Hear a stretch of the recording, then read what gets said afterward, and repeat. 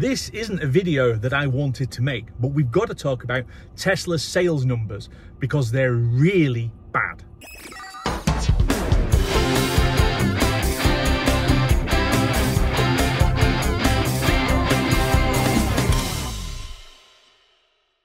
Hello again, YouTube, and welcome back to Just Get a Tesla. Although the numbers show that quite a lot of people aren't just getting a Tesla, they're buying something else. So there's been an awful lot of news over the last week as we've crossed from 2025 into 2026 and you start getting provisional sales data and things coming out. So all of the numbers that we're going to talk about are provisional at this stage, but broadly we have got the pattern, and the pattern really isn't good for Tesla.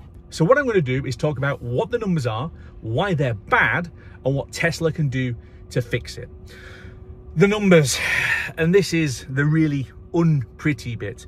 Tesla sales in 2025 were down 9%. That is not good, especially in a global market where EV sales were up by 20%, at least 20%. Again, numbers are provisional. And remember that Elon Musk in the Q3 earnings call in 2024 confidently predicted that the sales number in 2025 would be at least 20 to 30% growth. His claim not remotely come to pass. And we should look at how this breaks down into various different markets. So again, we've got provisional data now from a variety of different markets. Across Europe, Germany down 59%, France down 63%, UK we think is flat-ish, might be a couple of percent up, couple of percent down, but actually the UK has been pretty good. Sweden minus 70%, Norway record highs, right? They've absolutely smashed it out of the park in Norway. Spain, Tesla sales are down 44%, Netherlands they're down 50%, Portugal they're down 22%, Belgium 53%, Italy 18%, Switzerland 28%. It's an absolute cavalcade of enormous drops in sales. And various excuses have been made. Well, it's because the Model Y was off sale and whatever else. Now look, back in the spring, where there was an obvious month-on-month gap. So back in the spring, when the Model Y wasn't on sale for a couple of months, even I was defending the data and saying, hang on, stop, calm down. They're not like for like because you're not comparing sales of the same vehicles. Well, once you annualize it, it actually is comparable.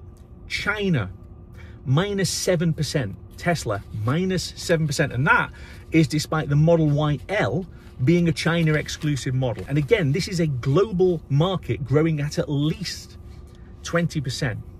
And we know that this is just Tesla because we've got data from some other manufacturers. Again, all of this is provisional, but BYD are reporting sales growth of 28%. That puts them into first place. Tesla are no longer the world's biggest EV manufacturer. It's now BYD.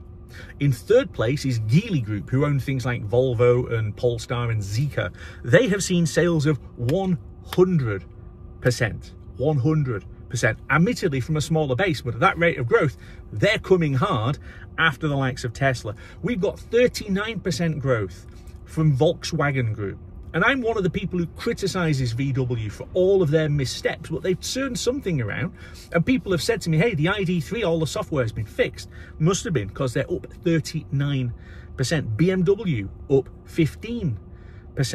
And then there are guesses. So again, all of the numbers are provisional at this stage, and we don't have verifiable, even provisional numbers for people like Ford or Stellantis. We just don't have anything. But some very simple principles here. As somebody who has been a sales manager of various levels of seniority for nearly 30 years, the number is the number, okay? Statistics, sales data, performance.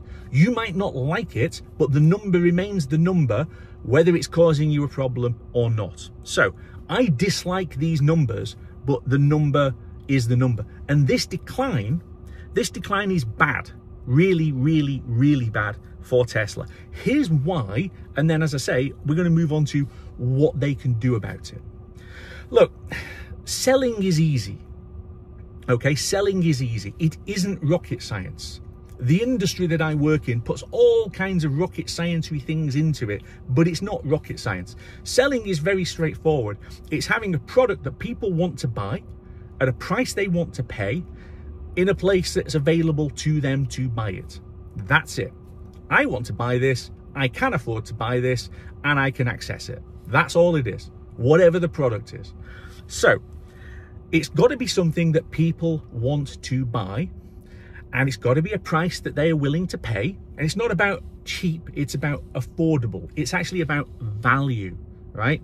Things that are more expensive can be great value if you get them loaded up with stuff. I would say Tesla are fantastic value when you actually look at the features that come with the car. Fantastic value. And of course, it's got to be available to you to buy. Tesla is now available in large parts of the world. So I think they've got that one sorted. If sales are down, why have we seen on social media over this weekend people making all kinds of mad excuses for the drop? The best one that I saw was them saying, well, we beat Rivian. I don't care about Rivian. Rivian aren't a global manufacturer. They're a niche manufacturer in the US. It's like saying, oh, Cybertruck has beaten the F-150 Lightning. No one's buying it, but it's beaten something else that no one's buying, so that makes it okay, does it? No, it's not selling. It's a real problem. The other mad take that I've seen is one that says vehicle sales do not matter. Vehicle sales for a car manufacturer do not matter. And this is the really mad thing about it. The very same people saying that vehicle sales do not matter a week ago were retweeting Elon's baseless claim that the Model Y is the best-selling car in the world in 2025 and saying that vehicle sales do matter. So they're saying they do matter when Elon says they're good, and they don't matter when the stats prove that they're bad. I'm sorry, but that's just basic hypocrisy, okay? Again, the number is the number. You might not like it, I certainly don't like it, but it is what it is. So let's talk about what's going on here. Tesla, as I said earlier, are a car company, and that is heresy to some people. Heresy. Tesla are not a car company, Ian. They're an autonomy manufacturer.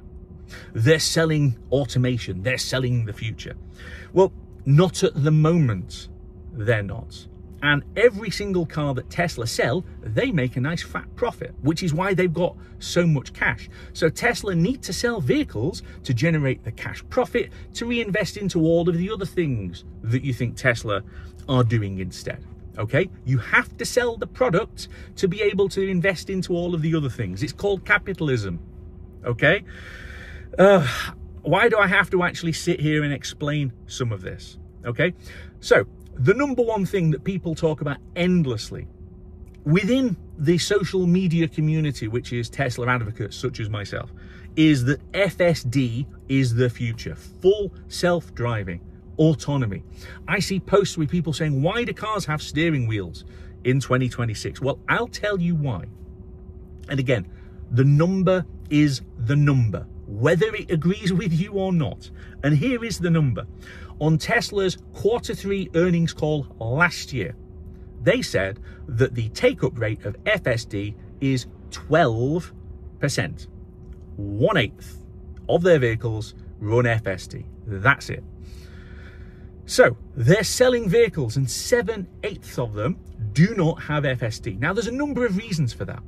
That includes all Teslas. But as people keep pointing out to me, hey Ian, America is half of our sales. Fine. So for half of the world, you might not be able to get FSD. So you can have it in Australia if you've got a hardware 4 car, and New Zealand.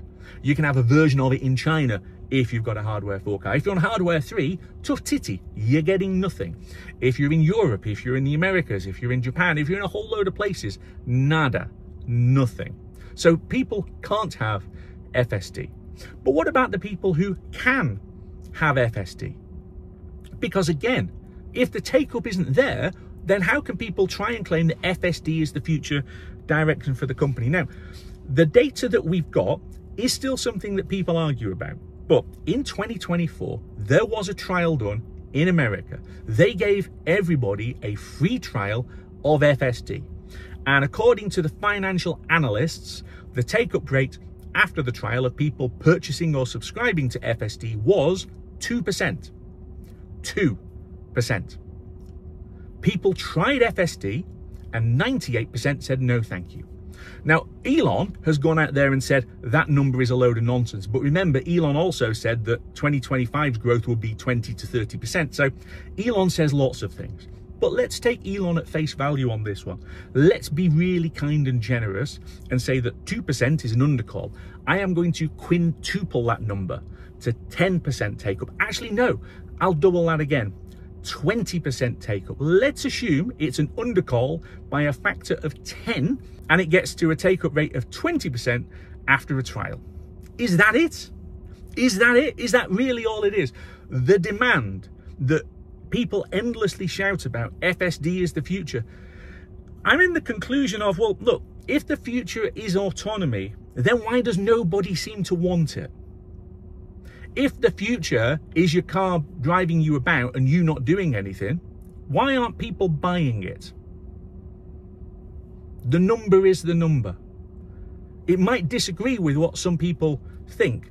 It might disagree with their personal view. And look, I'm first in the queue to buy FSD when it's available here in the UK. Believe me, I am on it on day one that it's available in this car. So I'm a customer, an expectant customer, but I'm not daft enough to think that what I think is necessarily what the rest of you think. And the number is the number. People do not want autonomy at the moment. That might change. But how is it going to change? Well, you start getting into edge products, and don't even get me started on the cyber cab, okay? Because I keep reading all of this stuff about vehicle sales don't matter because it's now all about the cyber cab. Great. So cyber cab is US only, and in the US there is a federal cap, a federal government cap of 2,500 vehicles per manufacturer, which are fully autonomous and outside of the regulations. 2,500. Now, Tesla have invented this new unboxed car manufacturing process, which is genius, okay? Just as the gigacasting was genius, it completely rethought how you build cars. They've done it again. And this is where Tesla are brilliant, genuinely brilliant. Unboxed means that you build all the components separately and then just basically bolt them together. The last thing that goes on is the body. You build the rest of the car and then stick the body sides on at the end, so you've got easy access, which makes it easier to build cars and faster and cheaper. Brilliant idea. But the only car they're planning to build with Unboxed is the Cybercab, and they can only make 2,500 of them according to the law. And as I'm recording this, Donald Trump is not changing the law. He's bombing Caracas in Venezuela, so he's got other things on his mind, okay? So there is a cap. But even where other people have got there first, so Waymo being a perfect example. Waymo were already out there in the market. What's the market share of Waymo in San Francisco? The market where Waymo are visible and out there and people actually go and ride in them as a tourist attraction. Well, their market share is 25%. It's not everything. It's not close to it. 25% in one city. So I ask the question, where is the demand? Do you know what the demand is? In the market, it's for people buying cars. That is the demand. And it's a demand that Tesla are currently failing to do. And don't even get me started on some of the other dafter things. I mean, Optimus. We've got these various demonstrations where excited Tesla influencers turn up to somewhere where you have basically got a metal puppet. Right? Optimus is there handing out drinks or serving popcorn and doing high fives and all the rest of it, but it's teleoperated. It's not real. It's a metal puppet. Apparently, Optimus is going to take over everybody's job, right? All the things that you currently do will now be done by a Tesla Robotatron, okay? You won't earn any money, but you will have universal high income, says Elon, and all of the people who parrot Elon. Because the robots are going to build everything you need virtually for free. Convinced? No, neither am I. It's just nonsense, okay? Tesla, at the moment, is a car company.